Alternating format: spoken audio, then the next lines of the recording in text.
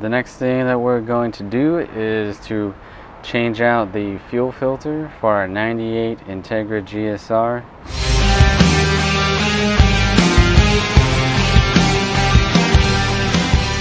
Alright, so you don't need too many tools to do this. It's not too difficult to get done, but you want to make sure and use the right tools. This fuel line coming into the filter is it's a hollow nut here, so you want to be careful not to damage that. We're going to use a flare nut wrench, which wraps around the nut and grips it better and without damaging it. And then so that's a 14 millimeter on the line coming in, and then this particular filter has 19 millimeter nuts at the top and bottom, which is just a hex shape that's built into the filter. That's the inlet here, the outlet here. Those are both 19 millimeters. There is a chance that with an aftermarket filter that might be a different size, so just double check your wrench there, make sure it fits well. And then on top, this is a banjo bolt right here. It's a hollow bolt that is 17 millimeters, so we're going to use a 17 millimeter wrench on that one. And then in the back, this filter is held to this bracket here with another bracket. It's a two-piece, and it's secured by a 10 millimeter bolt in the back, so you're also going to need a 10 millimeter socket to get that out. Let's see, so first, we'll loosen the lines. You do want to be careful. Follow your repair manual to release the fuel pressure if needed. If the car's been sitting a long time like this one, pressure has been lost, so we're not too worried about that. But yeah, definitely be careful when you're working with fuel. Alright, so I'll do the bottom one. Let's see here, get that 14 millimeter wrench on there.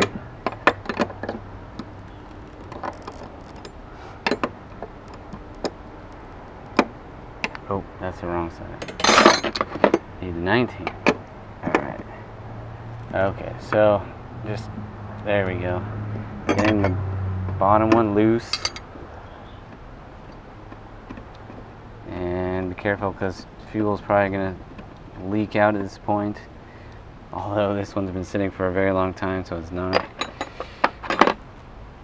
And then I'm going to loosen the top one. 19 here. And 17 here. There we go.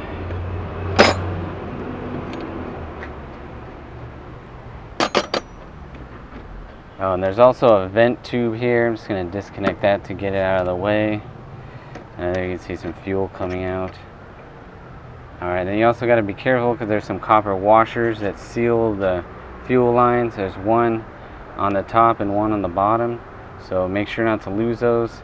It actually is a better idea to replace them. Alright, so we'll get our fuel line out of the way. Then get the bottom one. Oh, that's all the way out. So now we just need to get the clamp off.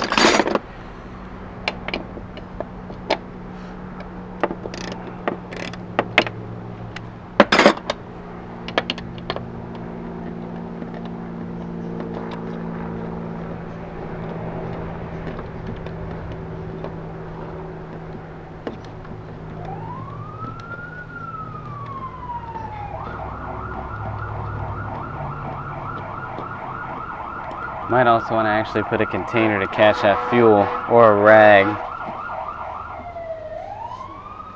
There's a good amount coming out now.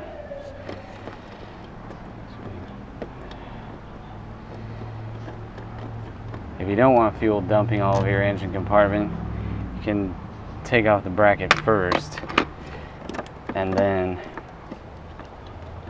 disconnect the bottom line. There we go. Alright, so we're going to go ahead and put our filter in. This is just for demonstration, so this is the old filter, but hey. So actually, if you look at it, there is actually, on this Integra, there is a tab here that goes into that opening. So you want to position it, and I'm going to start threading the bottom line in there. So you want to make sure that that gets going. There we go.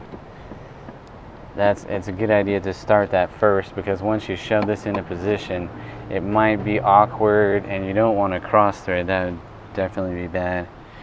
And so then we got to position our bracket, which clips in and goes around.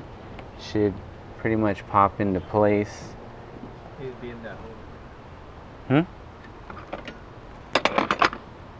Needs to be in the hole. Yeah, the whole, oh, it fell out. Alright, yeah, make sure it doesn't do that. Make sure it doesn't fall out. And so then I'm gonna get the a little 10mm bolt in the back into place. And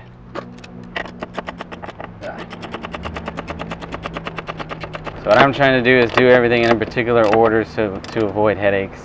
So then when you'll feel when that bottoms out and the brackets come together, and then you just give it a little snug.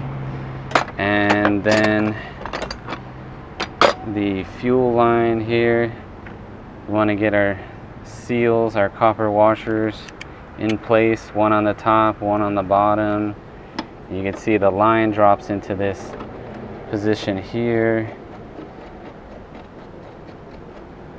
Okay, so then we'll just do the reverse of what we did when we took it out. Get the 19 and the 17mm wrench. Check your torque specs on this. I don't know exactly what they are, but definitely need to get a good seal on there. Hopefully we can look up those specs and post them. And oh, that is 17. So we need 19 and 14 on the bottom. And 14. Alright. Snug the bottom.